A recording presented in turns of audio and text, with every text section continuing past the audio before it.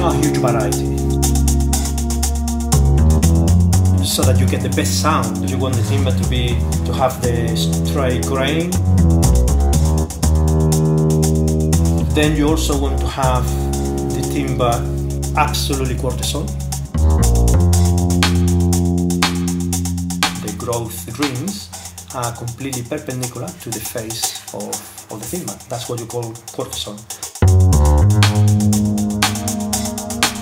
My own preference is to build a flamenco negra with the cedar top. A bit of, as a joke, and I say if the timbre is boring, it's great. There's no character, yeah, but that's what we want. But what are you looking for?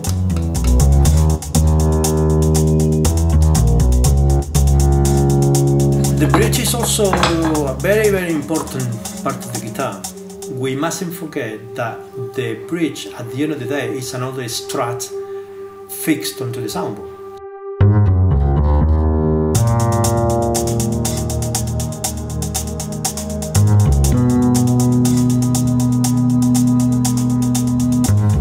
The most common timbres that we use, guitar makers, to build guitars, there's not a huge variety. So when we're talking about building Spanish guitars, and by that I mean classical and flamenco, we have a sort of limited range of timbres that we use.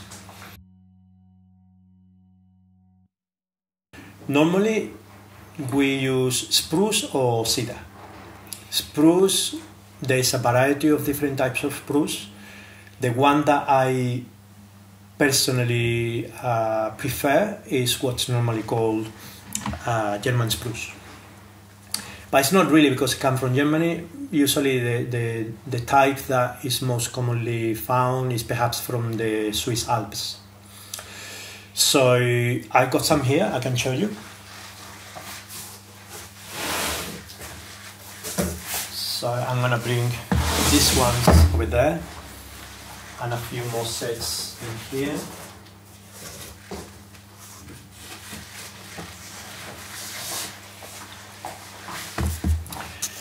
And I also have a few sets of cedar. The cedar one that we have here is what you call Western red cedar from Canada. But let's have a look at the spruce first. So for me, spruce is a beautiful timber to work with, and perhaps one of the most basic characteristics that you look in this timber is so that you get the best sound out of the timber for the guitar that you're making, is a few very basic things which are very easy to describe and very easy to recognize. The first thing is the visual of the wood. You want the timber to have the straight grain, beautifully straight. You don't want to have very twisted grain and things like that, because that's not ideal for working, but also for the stability of the timber. Then you also want to have the timber absolutely quarter-tone. So this is very easy to see here. You just look at the end grain and you can see how the growth rings are completely perpendicular to the face of the timber. That's what you call quarter-tone. So yes, the most important thing about the timber being quarter-tone is that it's the best cut of the tree to provide the most stability and the most structural integrity for the instrument. So what it means is that when the timber is expanding and contracting, like it will always happen, like any piece of wood, it behaves a little bit like a sponge, and it will absorb moisture from the air, and when the humidity and the environment changes, it will release that humidity and the timber will dry a little bit. So all of that translates into the timber in a slight growth and a slight contraction. And if the timber is perfectly quarter-tone, which is the most optimal part of the tree, when you cut the tree in different planks and so on, what that allows is for the timber to grow, to move in a very stable manner, so that it interferes very little with the structural integrity of the instrument, which is what we want. But then what happens is that if you have, let's say, completely the opposite, you got a flat zone timber, which it means that instead of having the timber being quarter like that, these growth rings, they have a big angle or even nearly parallel. So what will happen is that the timber, when it changes because of the humidity, it will really warp and it will get deformed quite severely. So that definitely is just not going to be any good for any kind of a musical instrument, never mind guitars. So we talked about the straight grain, long along the board, being quarter. You want to know about the run out. The run out is really the direction of the cut along this edge. Here it's not so easy to see, but sometimes you're very lucky to see some specks on this edge, which it will reveal the kind of angle that you have. However, it doesn't always show, and here you have to do a little bit of an act of faith that you know that the suppliers and the places where the timbers are cut, they know what they're doing, and they're going to split the log, they're going to cut it in wedges, they're going to find the natural fibers so that then you don't have to be dealing with that too much. Nevertheless, it's something that you want to take into account, and here I got a little bit of flaking, which is already indicating that this is it's got the grain in the right direction. So basically it's the concept that the grain mustn't be in an angle like that. The grain needs to be as long as possible in this direction, not only in this direction. And then finally, you want the rings to be really as tight as possible. So here you can see, I don't know how many, I mean, you know, in some books you read and they say so many lines per inch. So here, if an inch is about this much, here you've got like 1, 2, 3, 4, 5, 6, 7, 8, 9, 10, 11, 12.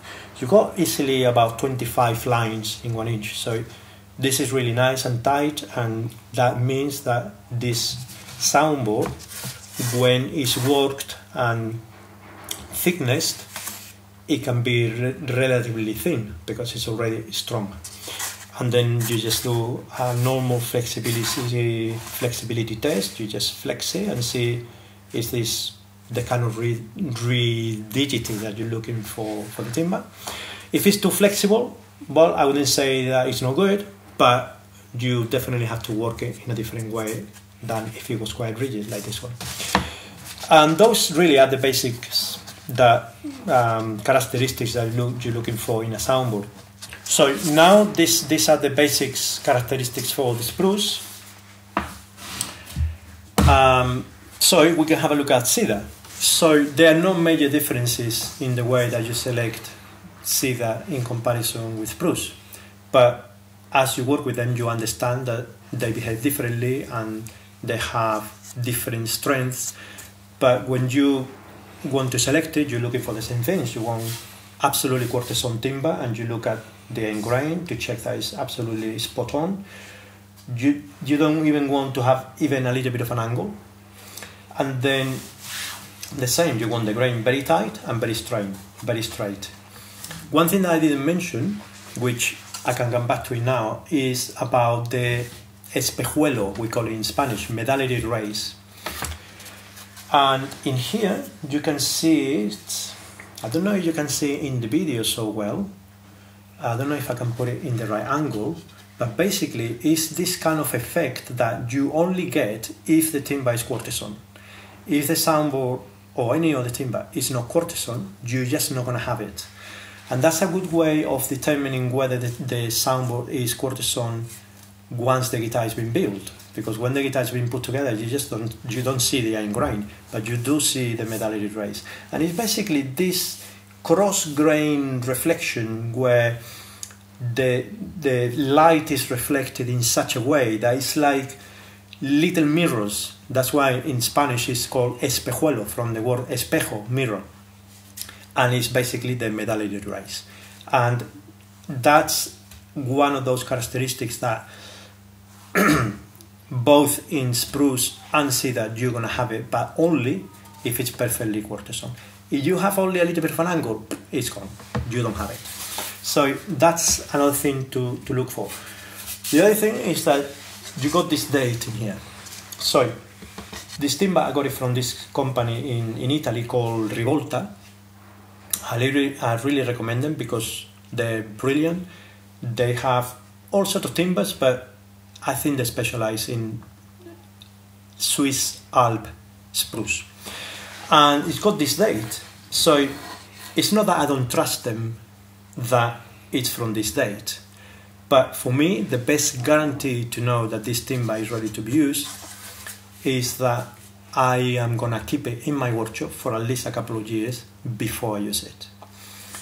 If I can have it for longer, even better, but I'm not going to rely on this date here. So this is, I'm not sure really, it might be the date when the tree was cut, or it might be the date, you could ask them. I never do because to me it's not so important, but if you see this date, you could ask the company, okay, what does that date relate to?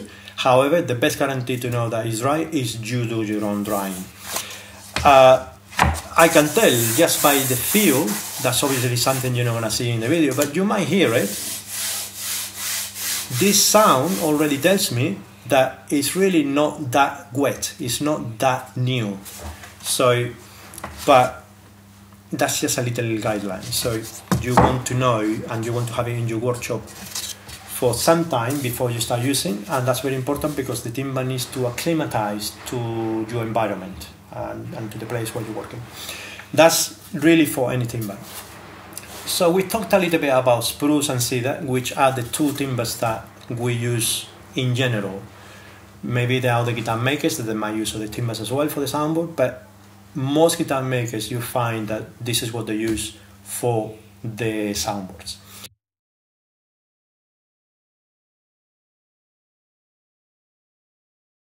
Well, for me, there's two elements here.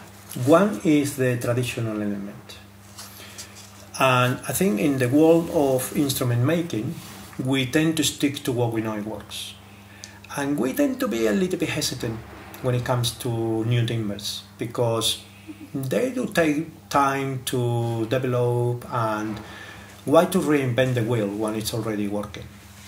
So there's a big element on that. But that was the case with spruce. Spruce has been used for making instruments even before than the guitar, like for the violin or for the piano or the clavichord before the piano. It's been used in the industry of making instruments for a long time, and it's proven its acoustic qualities. And that's why you use it. You use these timbers because they produce a good tone, a good sound. That's what you need. Is it possible that other timbers will do it? Yeah. How willing are you to experiment and make instruments that might work or might not work? That's a different question. Then this is what happened with cedar. Cedar was introduced by the Ramirez family at some point. I can't remember exactly the date, but most people know that this was introduced by the Ramirez, and it really works. And it was a great contribution to the world of guitar making, and it's successful. But I'm sure in the beginning, when they started using it, I'm sure there were some musicians thinking, is it going to work? So now it's been a long time and it's been around, and we know, yes, it does work. But I wonder if back then some people had a bit of hesitation. Mm-hmm. And I think this is the logic behind it. Why only these two timbers? Well, I'm sure there are other timbers that could do the job. There are other type of spruce that do a really good job. You got Engelmann, you got Sitka. They're used on steel string guitars. They're perfectly beautiful. Can you use them on classical guitars? Yeah, many people have. It's just that for me, my preference is this type of spruce because I believe that the quality is a bit more refined. But, it's also don't make it out there. So that's just my preference.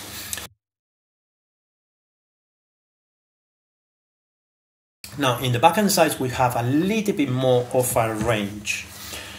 So here I'm going to make a distinction between the classical and the flamenco guitar. And I'm going to start with the flamenco because perhaps that's a little bit more kind of straightforward and there's not a huge variety.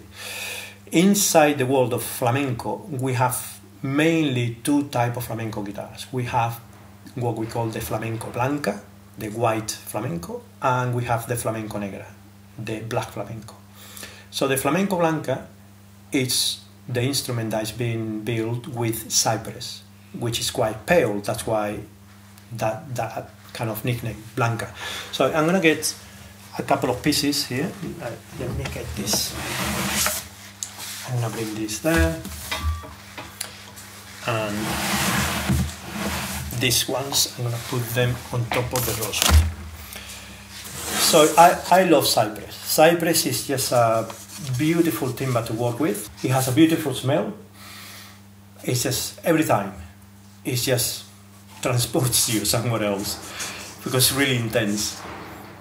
I don't know where I've read that in the old days in Spain, cypress was used to line the inside of furniture, because also this timber, because of the smell and so and other qualities, had the ability to keep away the moth, which then the clothes could be protected from that insect. And when you smell it, you can say, yeah, it kind of makes sense. It's just a beautiful smell. And when you make a guitar with cypress, every time you get the guitar out of the case and you open the case, you get this beautiful fragrance coming out of you. That's already a good preamble to play and enjoy an instrument. But anyway, besides all of those things, I've got this cypress from a company from Malaga called Madema. Great company. They're not sort of, yeah, they're reasonably new in the market and so on, but they're doing a really good job. They bring in really good quality timbers. They're doing very well. And so we probably will leave a link somewhere for this company, just in case you want to check them out.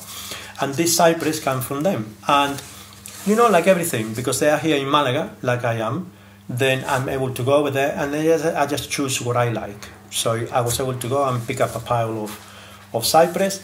Here, this is not so dissimilar from where you're selecting the soundboards. You want the grain to be as straight as possible. You want the quartering to be as good as possible as well, and everything as tight as possible. However, when it comes to the backhand sides, then sometimes you have to accept a little bit of, how can I put it? Not that kind of perfection that you're looking for in the soundboard. So sometimes you find that maybe the grain is a little bit wider here and not so much in other areas. Like for example, you see in this set, you got very nice grain. It's a little bit more open here, but for the back, for cypress, it really is not a problem. It's when you get familiar with these timbers and you get to learn what you can accept and also what is available, because you don't always find what you want. But yeah, when you look, you want the grain to be very straight and as close as possible. The same when it's quarter-sawn, you also see the medallion raise, which is great. And so this is the typical timber used for a flamenco guitar, for a flamenco blanca. I got some sides here, and the same, you want them to be nice and straight all along the side, and especially for the sides, you want it to be really quarter-sawn as well. And you can see this is beautiful. All of this is from this company, Madema. I love it. It's really good. So basically, this is the typical timber that you use for a very traditional flamenco guitar, flamenco blanca. But also, you can find what's called a flamenco negra. So a black flamenco usually is made with rosewood. In this case, we got a beautiful set of Indian rosewood, but there's other rosewoods you can use. Of course, you can use Brazilian rosewood if you have it. I have a few sets here, but to be honest, I don't use it that much because it's just a headache and complicated with legalities and stuff. But I would say Indian rosewood is the timber that most makers and most players tend to use and to have for the flamenco negras. And you get different qualities on the guitar.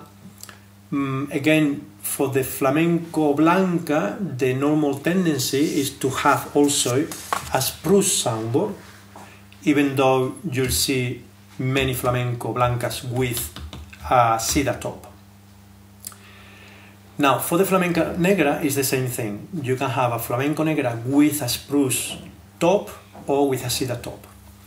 My own preference is to build a flamenco negra with the cedar top, because I believe that with that combination between Indian and cedar, you can get that kind of percussiveness that you want in the flamenco a little bit more easily than with the spruce.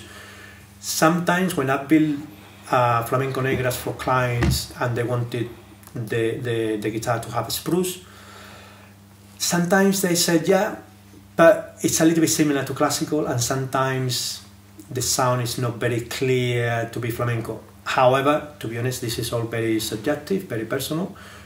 For me, the biggest difference between the two type of guitars is more the player than anything else, because the techniques that the classical player uses and the flamenco player uses are so different, so that has a huge influence on the way the guitar is going to respond. But of course, the guitar itself needs to enhance and need to be a tool that the player can use, so obviously it's not the same.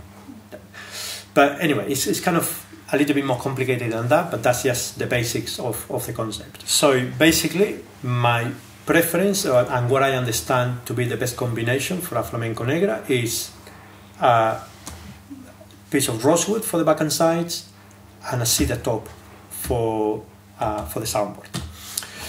So that's more or less in general how it goes for the flamenco guitar. Now for the classical, there are lots of similarities and the guitars are really very similar. You know, there's no huge differences, and sometimes if you are not very knowledgeable about this, you just don't know, well, why is that classical, why is flamenco. So that might be the subject of a different video, the differences between a classical guitar and a flamenco guitar, and you know, there's a lot of information there. But on the whole, most of the construction and the plantillas, the shapes and so on, they're very similar. However, the subtleties of the difference between one and the other one can make a big difference. So in the classical guitar, the same, we use cedar and spruce for the tops, and we've already talked about them a little bit. But for the back and sides, we have perhaps a little bit more variety. Again, the most standard timbre to use for a classical guitar for the back and sides is the Indian rosewood. And what you look on Indian rosewood is a bit like everything else. You want the grain straight, as tight as possible, as quarter-tone as possible. And in here you can see that the grain is not too bad. This is really nice, but it's not always super straight like in the spruce top. But this for Indian rosewood is just very normal, because this is the way this timber is. They're completely different. The trees grow in different way, so you have to understand and to accept that, you know, the structure and the way the grain lines grow and so on is very different. Nevertheless, you still want to get timber that is as close as possible with the grain, as quarter-tone as possible. And this case, for example, this is a beautiful timber. It's very resonant.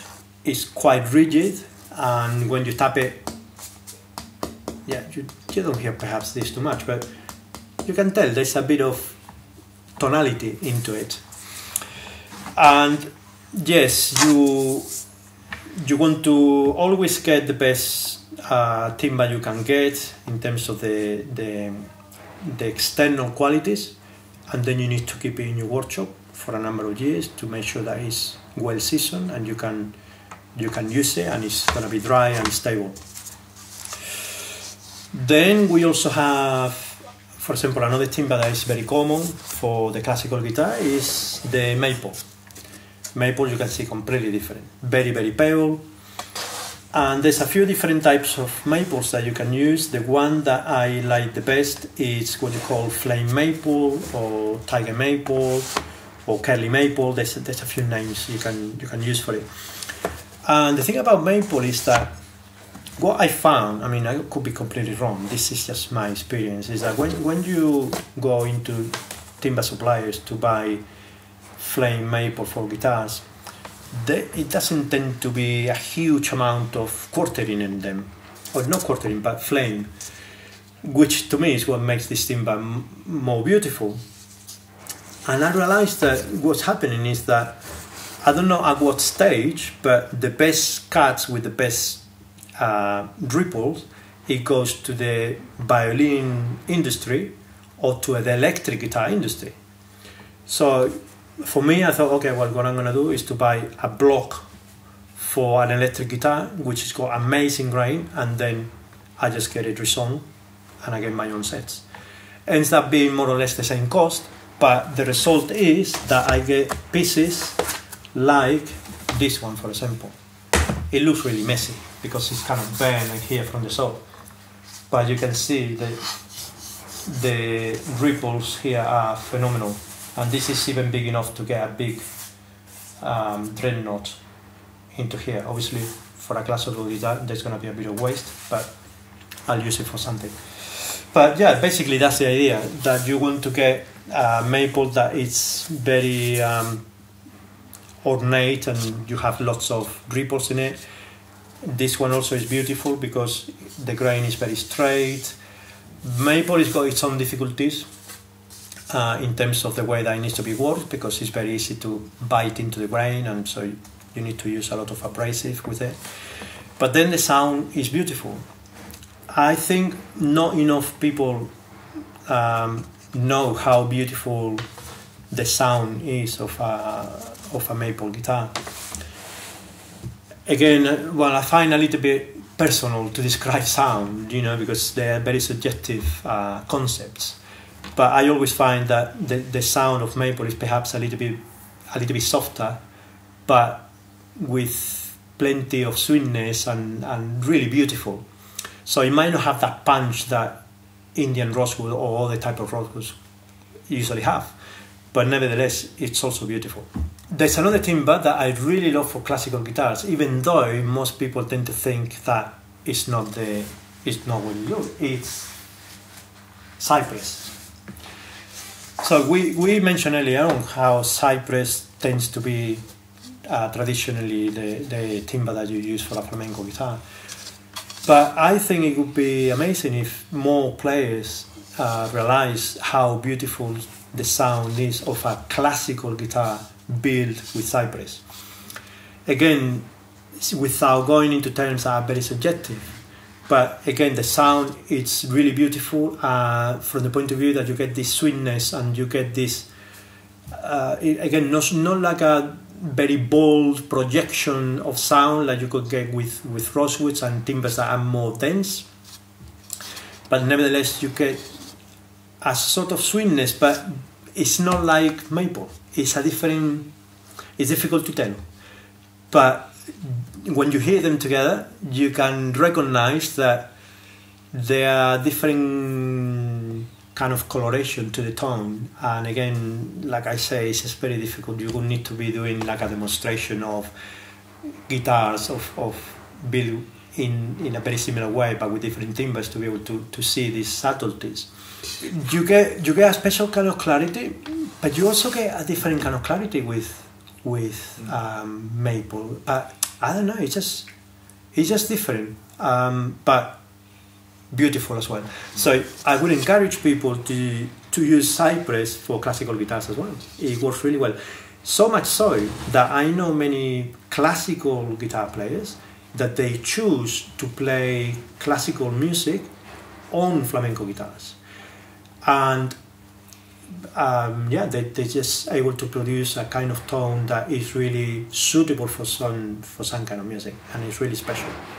But usually the action on a flamenco guitar is usually a little bit lower. So if you want to play classical, you raise the action a little bit on the saddle, and then you get a little bit more clearance, and the action is a bit higher. However, having said that, I've also found classical players that they like playing on the flamenco action as well. For some pieces where if the sound is not as clear because you got a tiny bit of bassing, it's not the end of the world, but it's just so comfortable. that to them is just a very worth compromise, you know. So the action is again another world, another subject for another topic, but yeah, it's important to get the right action for the right instrument, and definitely the classical guitar needs to have a little bit more clearance so that you can play more with more clarity.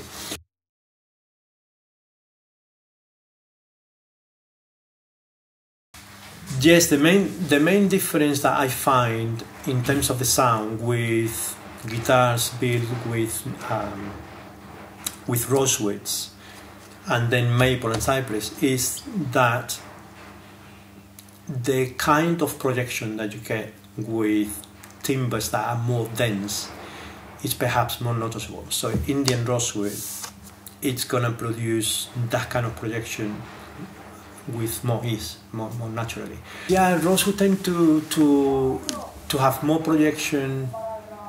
Perhaps it's a sense of more power into the sound, and yeah, some players talk about being more surrounded by the sound when they're playing. But I think that all comes from the density that the timber has, which is, you know, definitely much more dense, and you tap it and you can hear it already. But that makes me think of another timber that I really like for classical guitars. Many makers use it, perhaps not as often as with Indian rosewood, which is pau ferro. Pau ferro, it's originally from South America, and it's even a little bit more dense than Indian rosewood, and therefore it kind of produces this quality of projection and boldness to the sound, perhaps even more.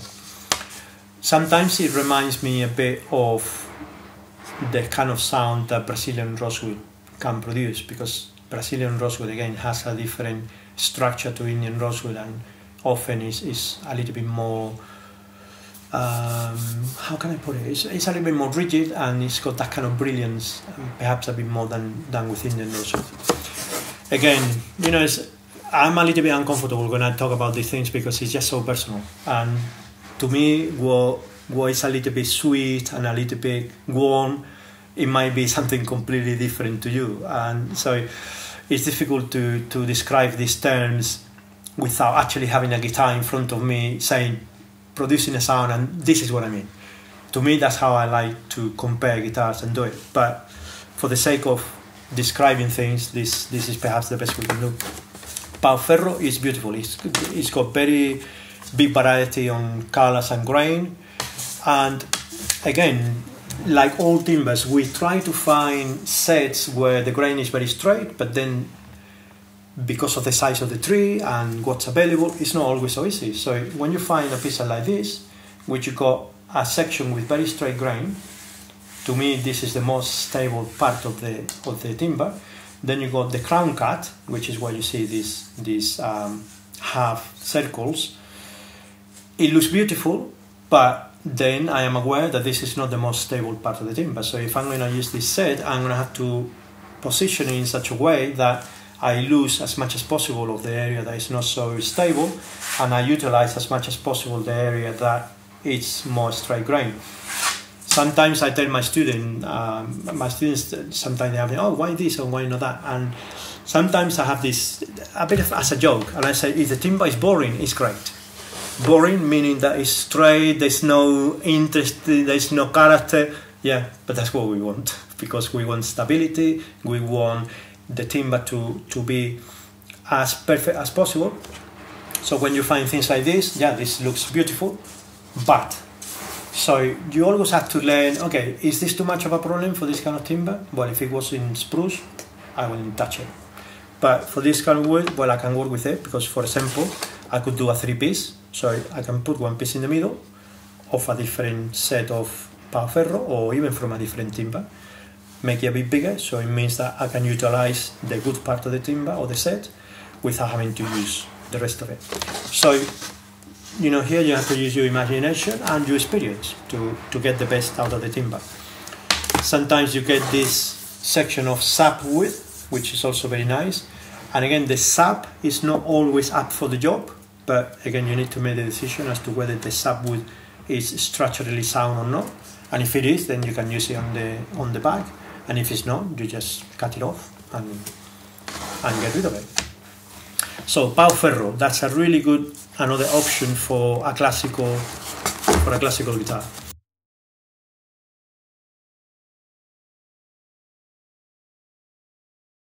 So yes, in terms of what you're saying about tapping the timber, and when you go and select the timber to the shop, to me that's the best option, because then you get what you want.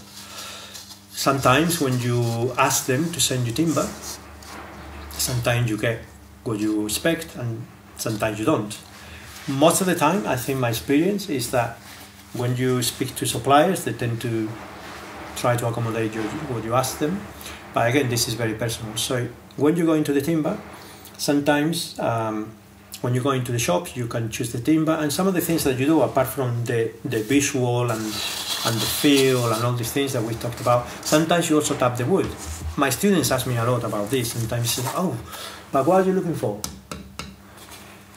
And it's, again, this is a little bit personal.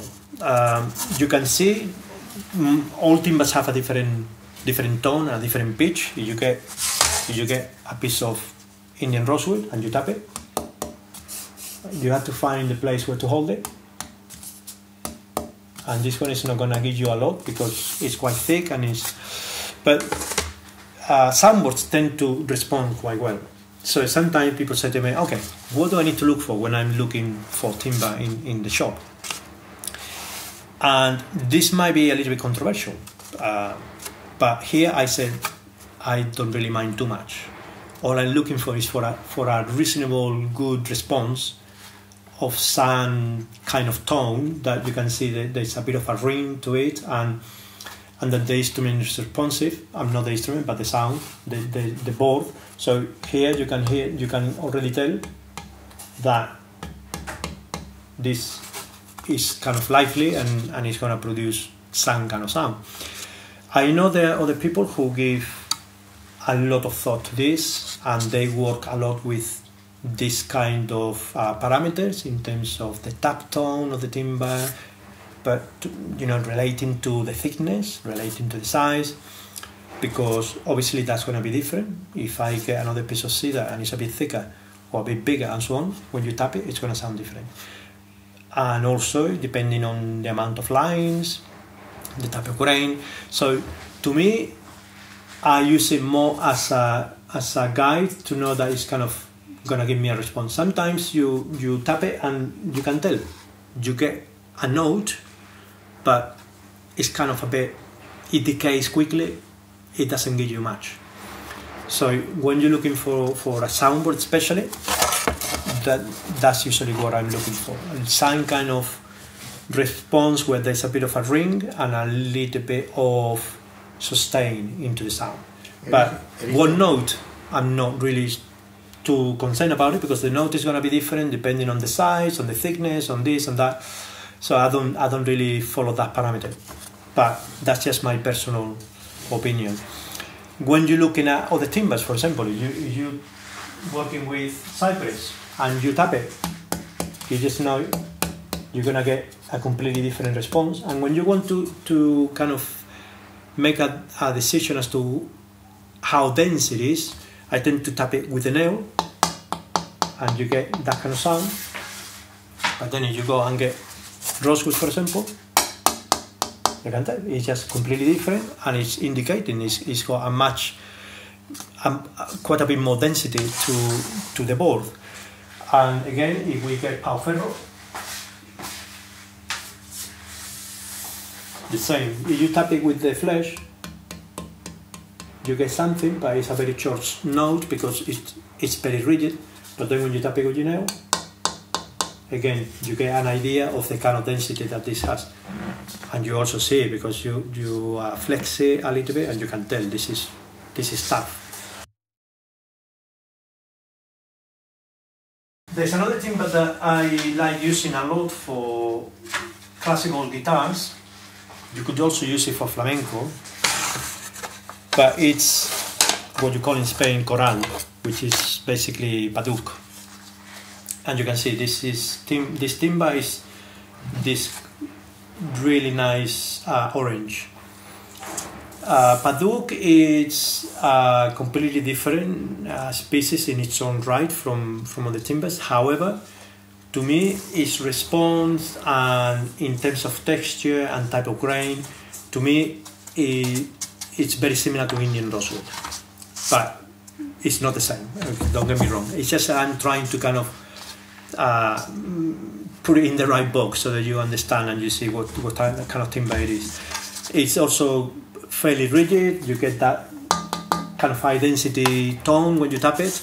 And the same, you're looking for quarter-tone. Here you can find straight grain very easily, like this one. You can tell there's nothing untowards, and so it's a really good timber to use.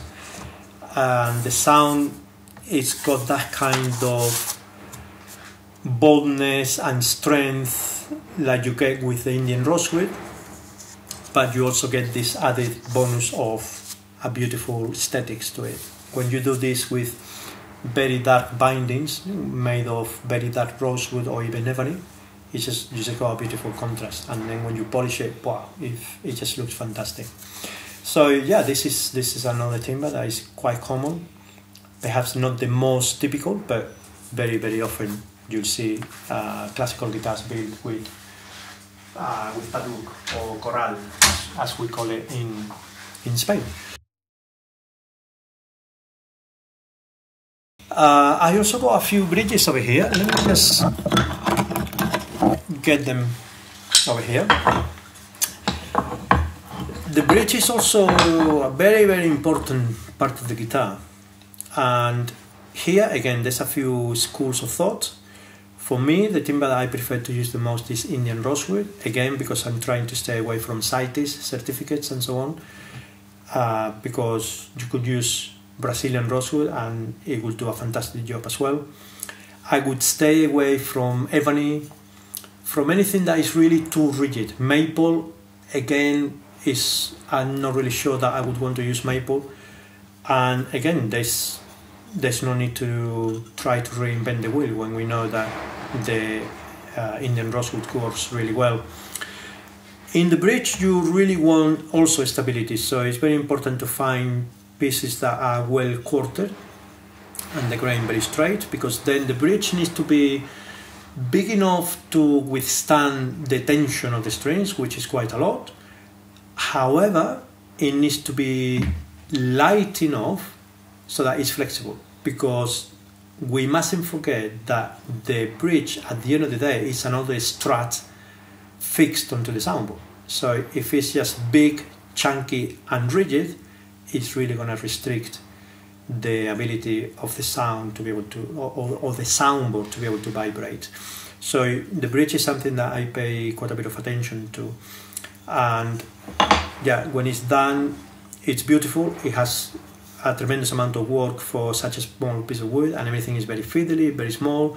But if you pay attention and you do it carefully, and you do things in the right way, you can really tell the difference between a classy bridge and one that is just been slapped on the guitar and it's a factory-made bridge, which is nothing wrong with it. It's just a different thing.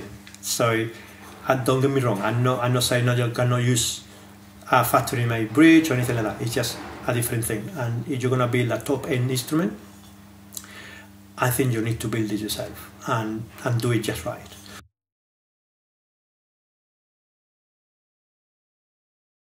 So the bracing. Here I've got a couple of blocks of Swiss Alps spruce, and basically what you're looking for the braces is timber that is really, really refined and really, really good quality. Here you want the grain to be even tighter if you can find it than even for the soundboards. If you can find soundboards of this quality, then it's great. But unfortunately, I think you find this quality really in the violin industry more than in the classical guitar industry. It's just the way it is. However, for strats, sometimes you find these pieces which are not big enough to make a violin, but we can get lots of really really good quality internal components out of here. So here you got, the grain is super straight. You see the metallic rays everywhere because the grain is just right. Over here you can see it's very nicely quartered. And usually what I do with this, you can buy this from most suppliers. These ones I think they come from Madinter. But Madema also has a very good supply of this type of spruce. And usually what I do is that I split it and I break it so that it breaks what it wants to break, so that I get the timber to be as good in terms of drying out, and then I start cutting it from blocks like this. And the idea is that the struts tend to be very small. In most of my guitars, the struts tend to be around about 3.5 millimeters wide, and the tallest ones tend to be maybe around about 4 millimeters, maybe 5, but usually about 4. And the lowest ones tend to go as low as 1 millimeter, things like that. So they're very small and very thin, and you want them to be stable, and you want to provide a good level of strength. And because they're so small, the timber needs to be really good, because it means that if it's going to be 3.5 millimeters small, which is, let's say, about this much, and the timber is really nice and tight, well, here I can tell I've got about 5 lines. So it's going to provide good structural input into the soundboard. If the grain is very wide and I make a small strut of 3.5 millimeters, if I get only one line from the winter growth, that's just not going to be so strong. So with this, it's possible to get outstanding quality, and it's worth to use it. And because it's available, why not? So for whether it's a classical guitar or a flamenco guitar, whether it's for the harmonic bars or for the fan struts and so on, I always use this stuff. For the back, normally I use cedar for the back bars, but for the top, for the soundboard, everything that goes behind the soundboard, inside the guitar, it's made with this. Really, really, for me, it's really important. Again, I know there are other makers that have different ideas, and I think that, you know, that's great. But that's how I do it. That's how it works for me.